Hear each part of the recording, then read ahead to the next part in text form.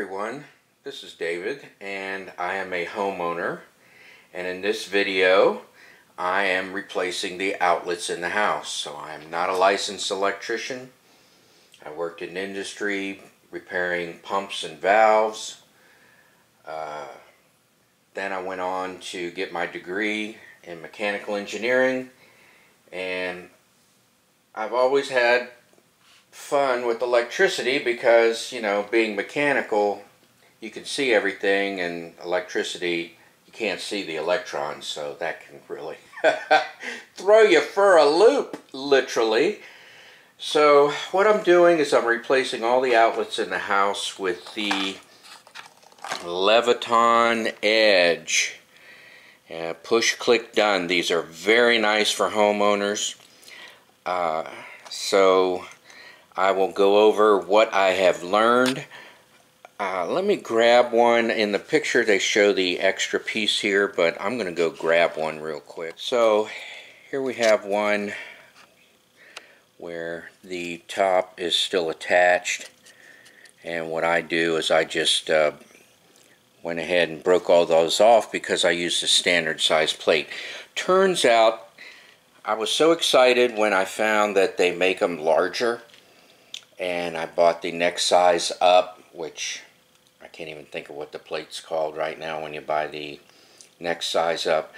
But there are at least 4 size plates, possibly 5, and they get larger, wider, taller, however you want to think about it.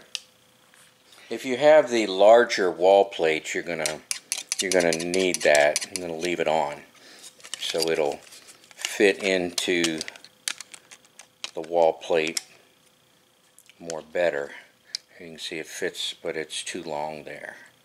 So that's what's going on. If you had the larger plate, it'll fit right in there and make things tighten up. With the tops off, I'm going to go ahead and replace this. Alright, to start the work, you're going to need the power off. And with the power off, you're going to pretend that the power's on. Because when you do all your work, you treat all wires as if they're alive. And you'll get along much better in life that way.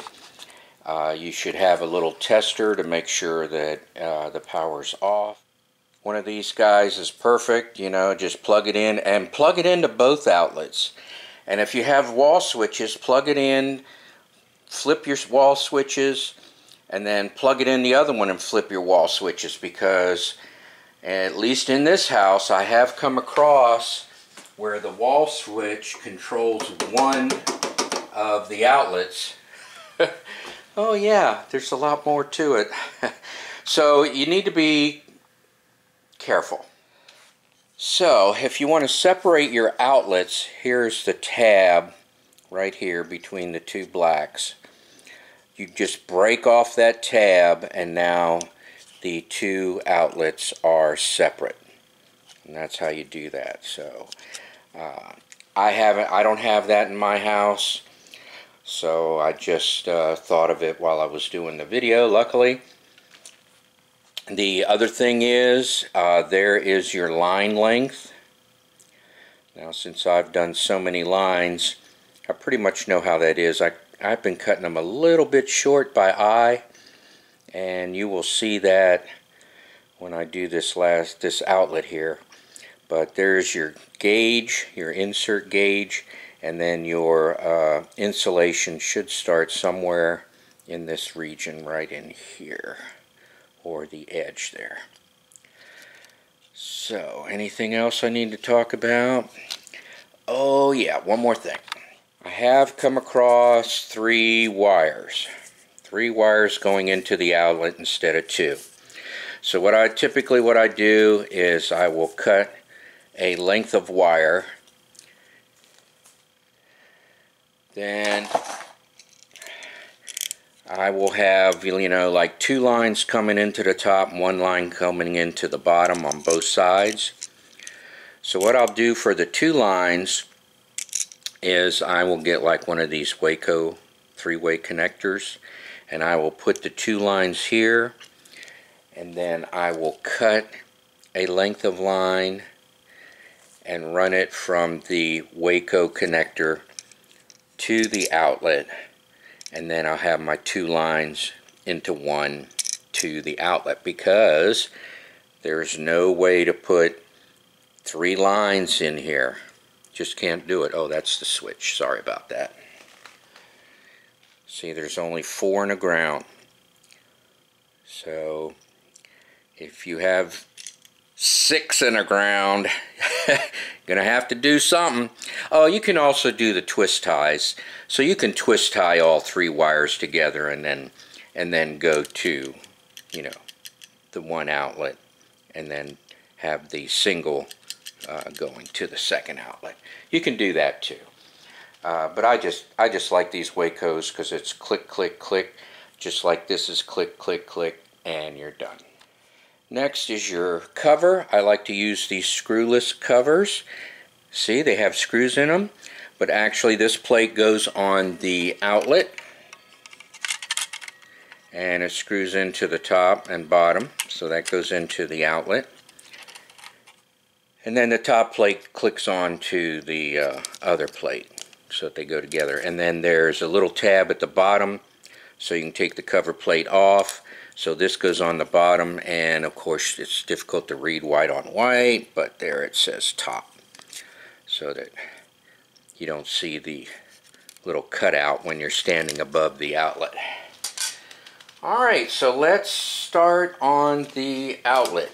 And step 1 is, I am right-handed, so I'm working on the left side of the outlet. Why? That way I have my power hand working towards the outlet. Let me show you.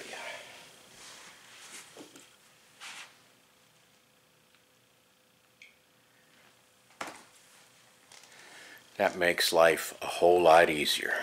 So for removal, I'll take any setting, doesn't matter. For installation, for the top and bottom screw, typically I'm around a 4. If that won't do it because there's a ton of wires in there preventing it from going in, I'll go maybe to a 6 or 8. But that's all I've had to do. And then for the plate, this is very important, the plate, go down as low as you can. You do not want these screws in there tight. If you strip them out, you ruin them. A lot of times they don't line up correctly, and if you're playing around with them and you try and go in too fast, too hard, you just ruin them. So let's get this outlet out.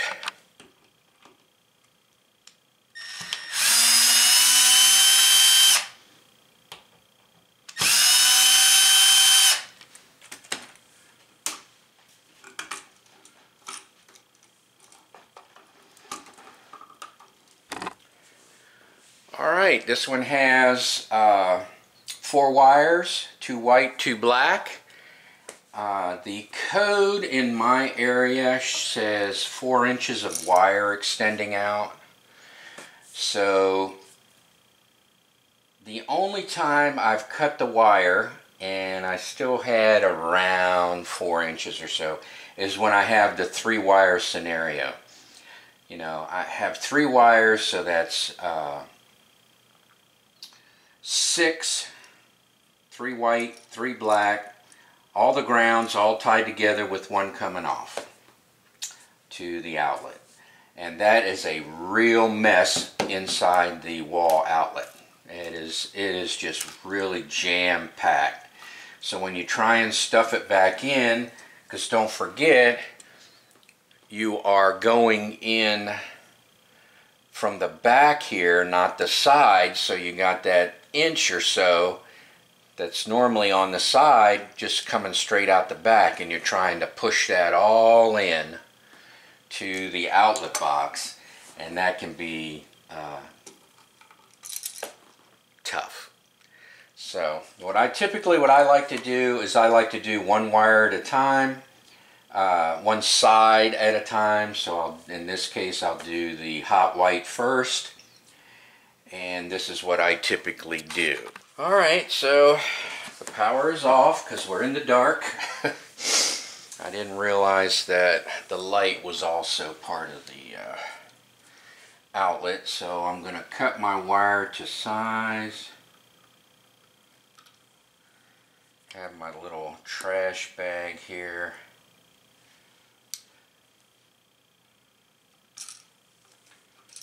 My box that had all of the outlets in them. And like I said, I usually do the hot white first.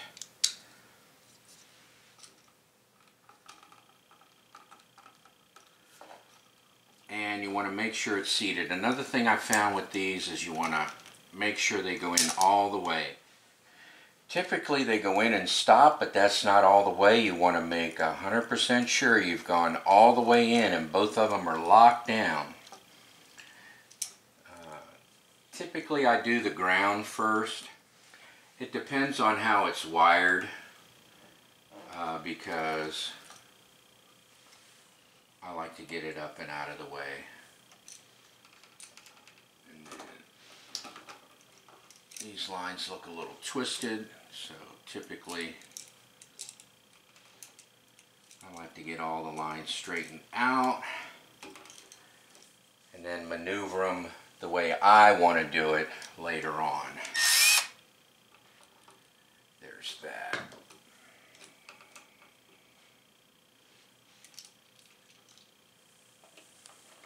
Remember, treat them as they're live. Treat them as though they're live. And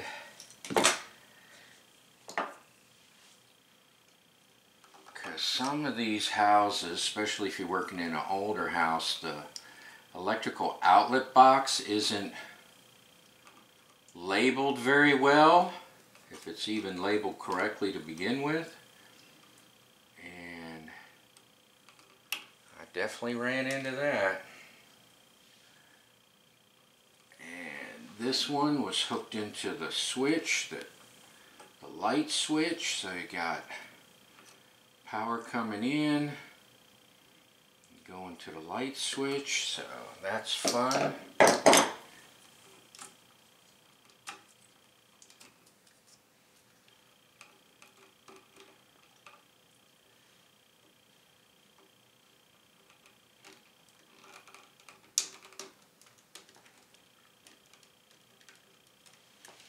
This one's giving me a little trouble. There we go, all the way in.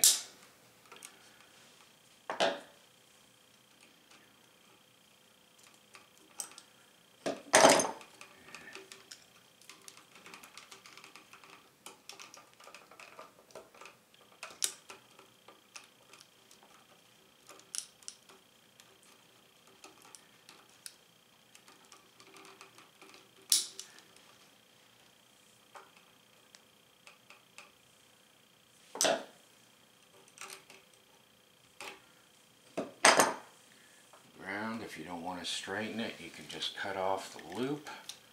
And again, all the way in. Make sure it's all the way in.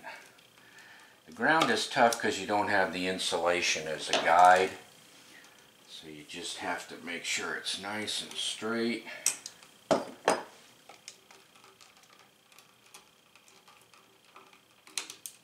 we go. Give it a little pull, make sure.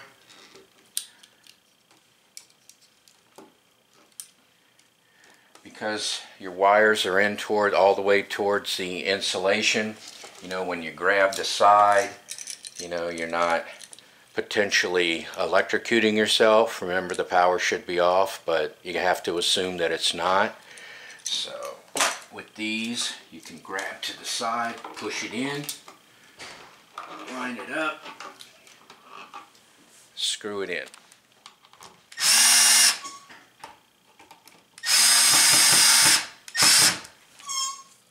Finally, I take the cover without the backing plate and I put it on there to see if it is okay. And I see that the bottom is sticking out a little bit. So I am going to shoot that in just a hair until my plate is where I want it.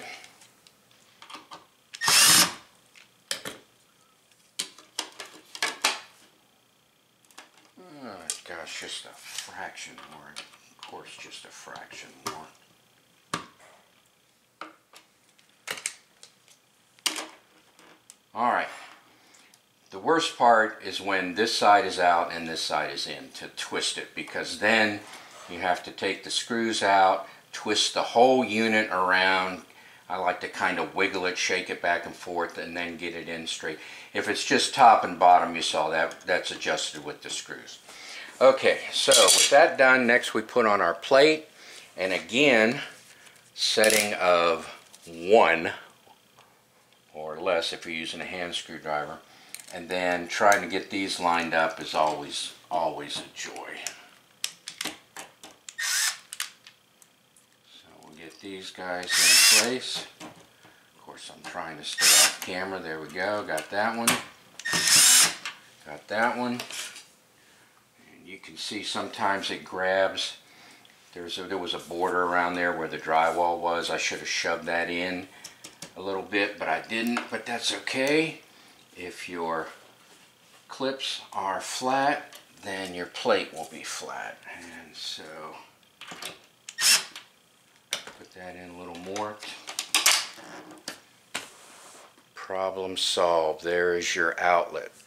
Now I'm going to have to do a separate video on switches, because three-way switches and regular switches, they are different.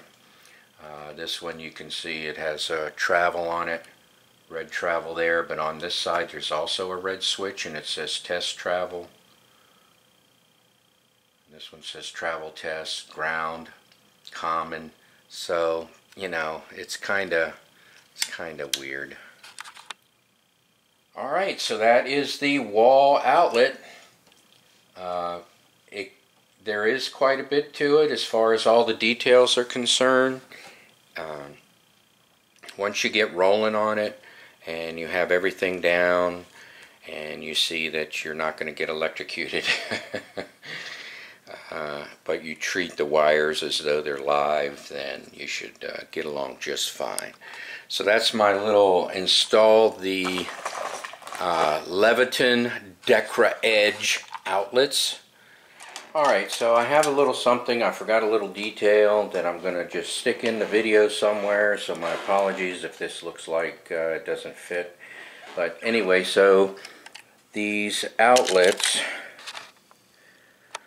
and light switches, especially light switches, you know, they're typically 2, 3, 4, but anyway, when you put them together, notice there's a little tab right there, so you can fit them together,